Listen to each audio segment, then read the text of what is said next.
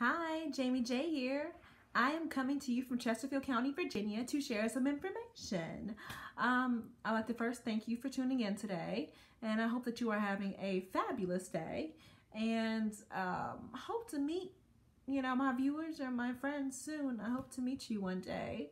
Well, the purpose of me, like I said, is to share some information, and the information that I wish to share today is from a book that I stumbled across, and the book is called Oneness.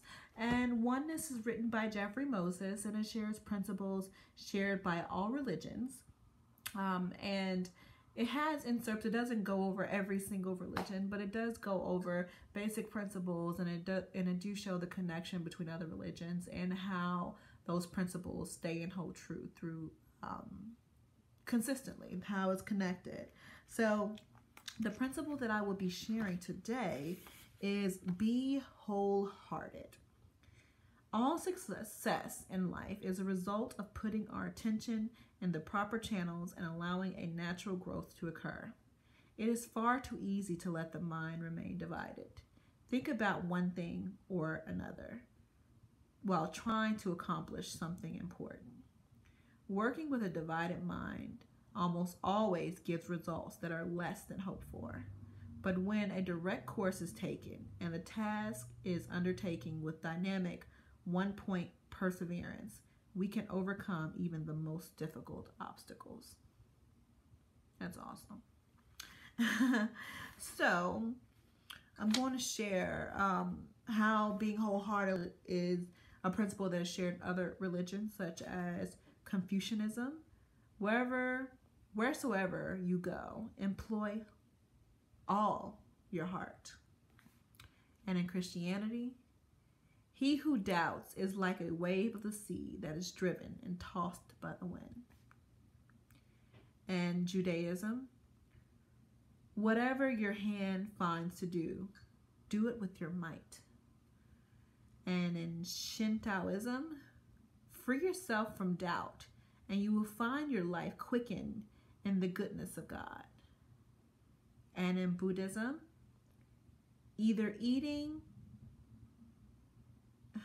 no, that's not it.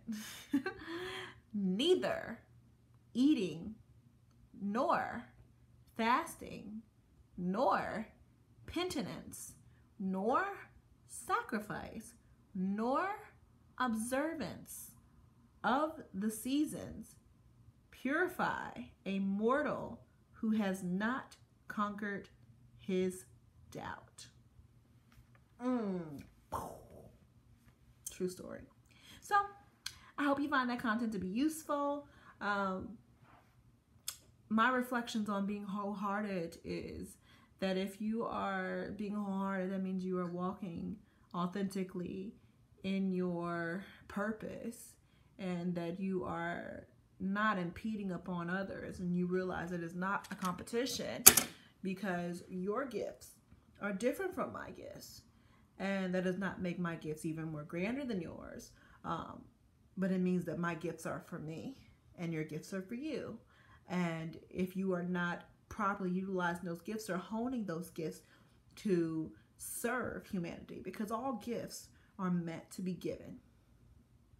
If you have a gift and you're not giving them, then you're not walking in your purpose. If you don't understand what your gifts are and you haven't taken the time to explore and understand that, then you're not walking in purpose, which means you're simply floating in this imperfect world for naught. Like, why would you do that to yourself? Like, even if you may fail, which, can happen.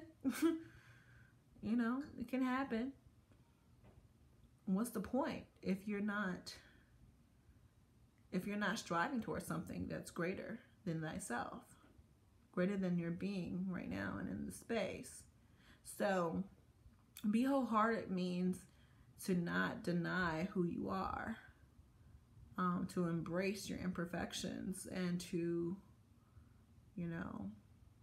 live that truth, and to do it in a way where you're looking to uplift others wholeheartedly. Okay, so hope the content helps you in some way, and if you need more information, or I encourage you to research, You always have. You don't have to rely on other people. The internet is filled with both truth and lies, and it's sometimes hard to decipher which is which. But your heart, normally tells you which is which, and if that fails, or if you really can't tell within that, because one who trusts his own heart is a fool.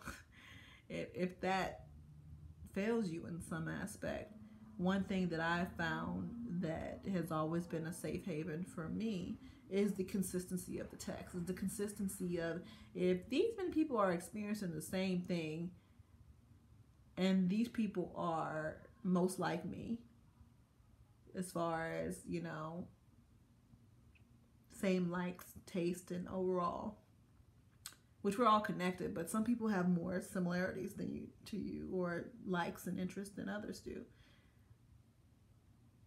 then this could be safe to say that this is the experience that I would most likely receive. Now, you may receive a different experience, but the reality is, if something is a certain way, then it's usually pretty consistent. The patterns are usually the same. Patterns usually don't change overnight. It has to be something dramatic that makes a pattern change, but it wouldn't change overnight. It would be a gradual change, and that's with anything in life. So if you would like to follow me, you can follow me on Instagram. I'm only on Instagram. I'm not on LinkedIn or Facebook or any of those other platforms. I'm only on Instagram, and my Instagram handle is Pinupish, and that's Pinupish. Or if you would like to book me, if you would like to hire me, you can go on @HomeIsJones, and that is HomeIsJones. And there is a link in the bio, and you can click on the link, and the link will take you to a website, and the website will take you to a contact us page. And that's where you can contact us to possibly book me if I'm available. And I think that's it. So thank you so much for your time. And remember, God is love. Au revoir.